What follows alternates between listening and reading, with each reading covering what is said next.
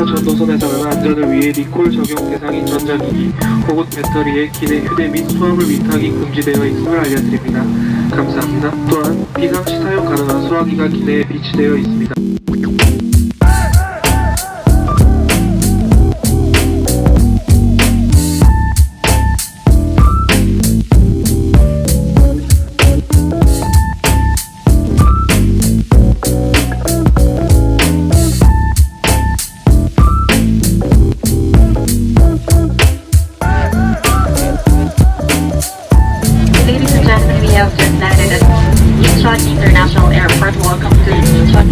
Thank you po. Yes, we're here again. So hey guys, what is up? So today, oh my god, hindi mag-focus ka sa akin. So today ay nandito ulit tayo sa Seoul, South Korea. Ay, literally nasa Incheon pa pala kami. Sorry kung medyo mahina at kasama ko ang aking mga friends, si Cha at saka si Renzi. Nandito kami for 9 nights and 10 days. Wow, Gyeonggi-do lang. Bali pa third time ko na to, second time ni Renzi at saka first time ni Cha. I'm so happy, nandito na naman ako. Hindi ako makapaniwala. Saan ba yung ano? May opa agad. How does it feel na nasa Korea ka na? And ito, nako, nandyan na naman siya at nagbabalik si Renzi May. So, so kami na naman na magkasama for 10 days dito sa Korea. And hindi namin alam, basta yung plano namin eh, pupunta kami dito. May itinerary kami pero hindi namin alam kung masusunod. Kailan ako may lakad. Hindi ko alam kung kita nyo, tapos meron pa siya dito. Guys, makabili ka ng madaming skincare. So nandito na kami ngayon sa Ayala Station. So hinihintay lang namin yung train papuntang Guadalupe. Tagal kasi ng train eh. Nasira pala yung MRT dito kaya matagal yung dating ng tren. 열차가 곧 도착합니다.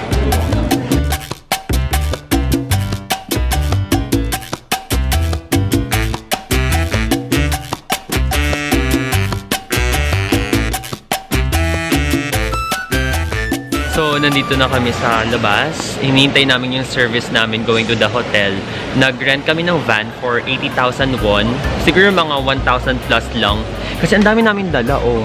Tingnan nyo. So, yung hotel namin na titiran, which is Seoul 53, sila yung nag-book ng van, tapos sila yung susundo sa amin dito. So, ngayon, wala pa sila. Kasi Friday, so medyo traffic siguro. Also, nag-try kami mag-rent ng wifi, yung router. Wala nga lang kaming credit card. Ang meron lang kami is debit card or cash. And nag-inquire ako, sabi nila, hindi daw sila nag-accept ng cash. Kailangan credit card lang at hindi din pwedeng debit card. So, ang gagawin namin ngayon, bibili na lang kami ng SIM kasi yung SIM naman, unlimited naman yung data nun for 30 days. Based doon sa nabasa ko sa Klook. So, dun daw sa gate number 6, dun kami makakakuha ng SIM card. I don't know how much, pero feeling ko naman cheap lang siya. I can't believe it. Nandito ulit ako sa Korea. Ito yung pinangako ko sa sarili ko nung graduate ako ng college na every year, I will make sure na makakabalik ako dito. Yung weather medyo maaraw naman kasi for the past few days parang nag-uulan pero ngayon sobrang araw, mainit. Hindi naman ganun kalamigan. So, nakabili na kami ng SIM card worth 38,500 won. So, valid siya for 10 days. So, eksaktong-eksakto dun sa stay namin dito for 10 days. So, ang ano lang dun is 2 gig yung parang maximum speed niya a day. Then, kapag na-consume mo na yung 2 gig na yun, unlimited pa rin siya pero hindi na siya ganun kabilis. Pero siguro hindi naman siya yung Pilipinas na bagal ng internet. You're a basic shady bitch. So, syempre, nasa Korea tayo.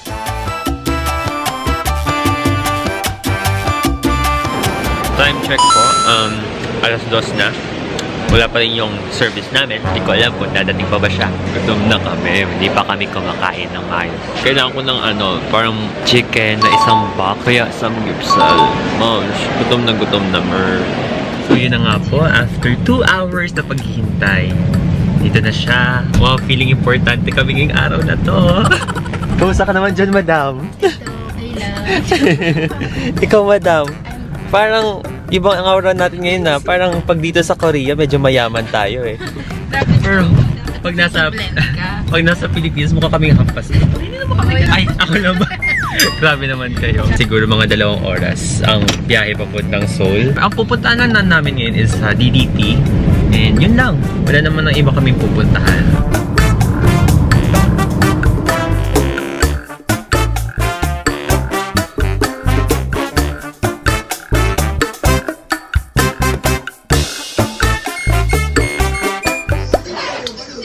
Okay, so nandito na kami sa aming accommodation. Seoul 53 Hotel sa Ikseon-dong siya. So ito yung tsura ng room namin. For 10 days, it's worth 455,000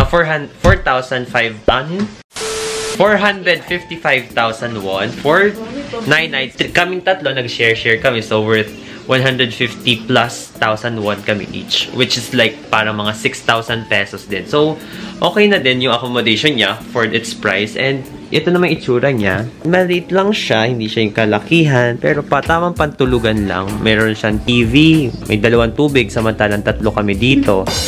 Yung towel namin, 2 din lang. May aircon naman siya. Ito yung kama ko. Yan, mga Pagoda Philippines. Tapos, sorry, hindi pa kami nag-aayos. Medyo pagoda pa. Ito yung bathroom niya. May bathtub na parang kala mo medyo creepy yung kulay. Ito na siya. Tapos 2 na naman yung tuwalya. 3 kami dito. So, paano? Yung isa, tissue na lang. So, ang magiging tirahan namin for 10 days. Sapat na din siya for me, I think. Depende na lang siguro sa tao. Sa preference niya. Kung mayayamanin siya, hindi siya enough para dito. Pero para sa aming mga dukha at mga hampas lupa, okay na okay po siya sa amin. Okay? So, magpapahinga lang po kami at pupunta kami ng DDP mamaya-maya lamang. 네, 절대 울지 않겠습니다. 오늘은 우리 방청객분들을 올려보도록 하겠습니다. 저도 울어보고 어떤 노래 준비하셨습니까? 오늘 May something ba? 처음 Konting touch-up lang po mga moms. Wala nang pahinga-pahinga. Tara na, DDP na. Ito yung, mabilis naman sumara itong elevator na to. Hello. Pa, Koreana. Oppa na ba? No! Pangit. So, pupunta kami ng DDP. Wala pa kaming T-money. So, ito yung hotel namin, which is Seoul 53. Decente naman yung building. Ito yung patio niya. Kumbaga, okay na din naman siya. Siguro kung hindi ka naman mapili sa bahay, basta may matulugan ka lang, okay na yung hotel namin. So, pupunta daw kami sa CU at bibili kami ng T-money kasi wala pa kaming T-money. Yun, nag-load lang kami ng T-money dito sa may CU na malapit dun sa hotel namin. So, ngayon papunta kami sa Jongno-gu station. Yun yung pinakamalapit na station dito sa aming tinutuluyan. Pero meron din dun sa kabilang banda. Pero I guess ito yung mas malapit. Magandang fact na yun na may malapit na CU at saka may malapit na subway doon sa tinitirhan namin. So, nice. Ang cute ng mga cafes. Oh, shit, may bingsu. Ang sarap, Momshi. Pakain naman bingsu. Ano ba yan? Nakala naman namin malamig. Hindi pa naman pala ganun kalamig. Naka-jacket pa man din kami. Pero okay lang. Ang tiis ganda. Kasi baka mamayang gabi maglamig na din. So, yun. Ang cute ng mga cafes. Oh. Gusto namin kumain kasi limitado din lang yung pera namin. Charot. Siyempre, first day lang pa muna namin. Bago kami makarating doon sa subway station, ang daming temptation, ang daming kainan dito sa... Oh, ito, may samgyupsala na naman, friend! Pangatlo na yon. Meron pa dito. Meron pa dito. Shit, napakadaming temptation, friend! Dito na po kami sa underground sa may Ayala. So, tatawid lang po kami. Momshi, parang maling idea ang pagsusuot ng coat, ng jacket. Medyo mainit. Oh, si ate mo, nakaano pa yan, may jacket pandala. Lahat pala kami naka-denim jacket ngayon. And black pants, white shoes. Oh, hindi namin pinag-usapan yan.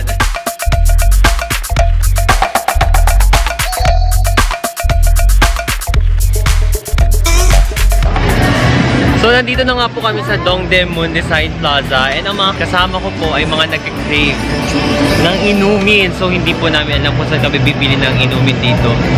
Nagtanggal na din ako ng jacket kasi sobrang init. Punta muna kami dito sa Kakao, friends. Magpapalamig lang kami. Ha? Ayun, nagpapaypay nga eh. So, wala naman kami mabibili doon. Lalabas na lang kami. Finally, nakahanap na kami ng Gongcha!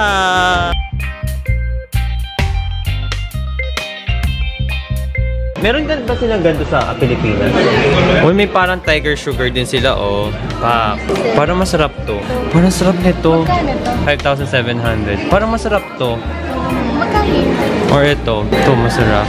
Masarap siya lahat. Actually, lahat sila gusto kong inumin. Ito yung order ko. It's, ano to? Plum Kemerut something. 5,100 won.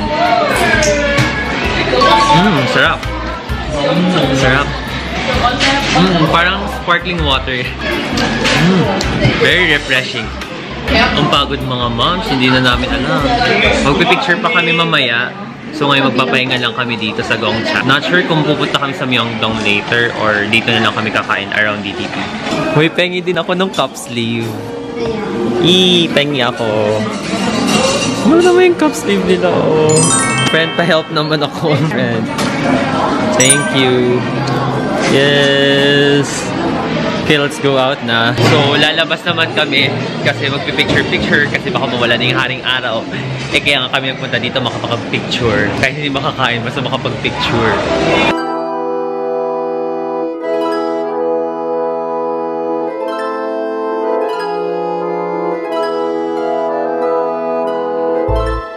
Ang ganda sana mag-picture dito kaso ang daming tao. Sa bagay, hindi naman namin mapapaalis yung mga tao. Pero, ang ganda nito sa DDP talaga.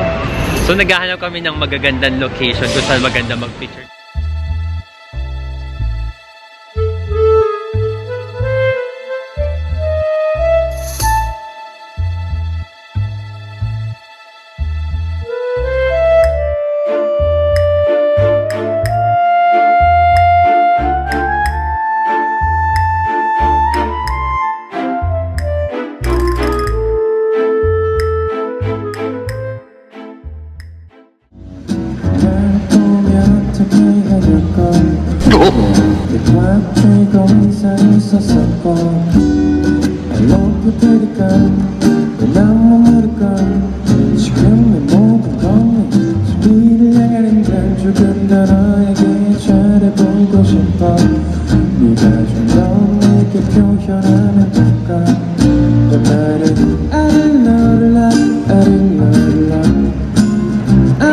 So, nandito kami sa loob ng DDP Design Museum and it's already 6:30, magsasara na siya ng 7.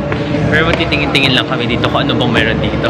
Wait lang, may nakita ako, natitempt talaga akong pumunta, kaso baka ko ibang papili. Eto na siya. Oh my God, nakikita nyo ba? May SM Town Store dito. Dito muna ako sa labas. Nasaan na yung mga... Oh my God, may mga babies ko. Ay.